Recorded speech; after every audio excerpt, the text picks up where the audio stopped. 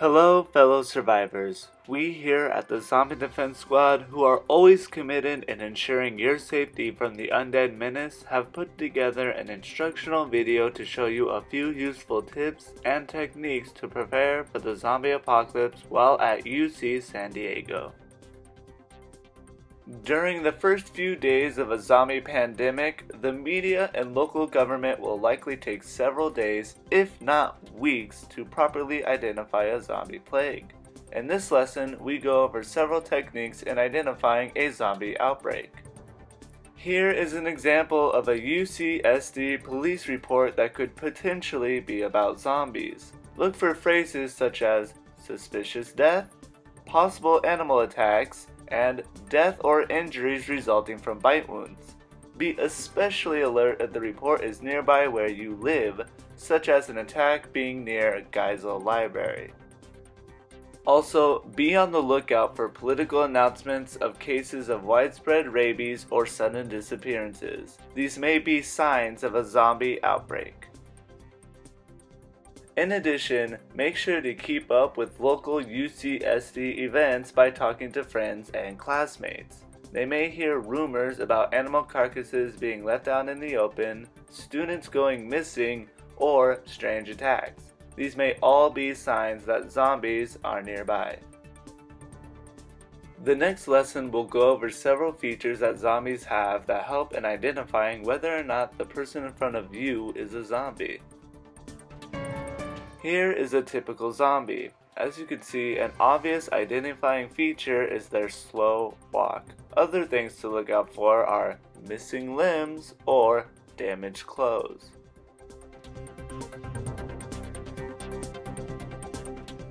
While many of you may not be ready for a zombie apocalypse, here are a few simple tips to start your preparation. The first things you need to start stocking up on are canned foods and water bottles. These supplies can be easily purchased at any of the on-campus markets, such as Earl's. Next, you are going to need a source of light and a way to make fire. The last thing you want in a zombie outbreak is for it to be cold and dark. Once those essentials are taken care of, you can then start focusing on other items such as a melee weapon, a med kit, a sleeping bag, and of course a comfortable backpack to hold your survival gear. While all of this preparation is useful and essential to your survival, you still need to be ready to face the real thing. When facing a real zombie, the number one goal is to try to avoid it. Why risk your life when you can easily outmaneuver it? Here's a zombie hunter using a distraction technique of filling an old bottle with a few rocks to divert the zombie down the alley. However, you may still be faced with a direct confrontation. When fighting a zombie, the only goal is to destroy the brain. Here is a zombie hunter showing a successful takedown of a threat. Don't forget, make sure to hit the zombie a second time to ensure its death. Now, onto the final lesson of the video, how to make some useful gear for the zombie apocalypse. The first item is easy to find tinder. When you are checking your pockets, you likely remember pulling out some lint. Well, this lint is very flammable and is a great way to help start a fire. To obtain a large amount of it quickly and easily, simply go to your nearest dryer and collect the lint from the lint screen. You may find it difficult to find a typical watering jug while at UCSD. If you find yourself needing one to help start that vegetable garden during the zombie apocalypse, here's a simple way to make one. First, find any size plastic empty milk jug and a sharp implement. Next, take off its cap and rinse it out.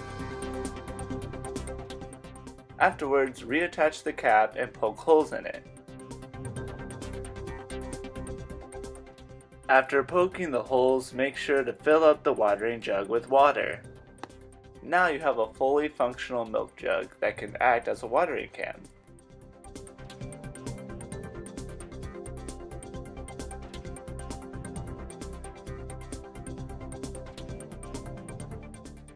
If you ever find yourself in your suite or apartment at night with the power out, here is a quick and easy way to make an oil lamp.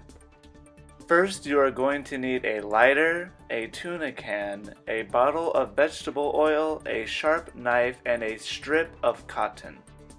First, take the tuna can and poke a hole in the top of the can. Then, fill it about halfway full with vegetable oil. Now, take your cotton strip, roll it into a thread, and thread it through the hole. Finally, pour a small amount of vegetable oil into the cap, dip your fingers into the oil, and then wet the end of the cotton strip. You now have a fully functional oil lamp that can last for several hours. Here are a few additional tips to ensure your survival during a zombie plague. Learn how to grow plants and be sure to ask suitemates who may have experience in growing their own. Work on a few relaxation techniques to keep your mental health up during an attack. You do not want to risk getting too stressed out and making a mistake. Another essential survival tip is to work on cardio. You will need a high stamina when traveling your campus. This concludes the zombie survival video. Be sure to work on everything mentioned within and do even more. The better prepared you are for the zombie apocalypse, the better prepared humanity is for surviving it. We here at the Zombie Defense Squad wish you good luck and happy hunting.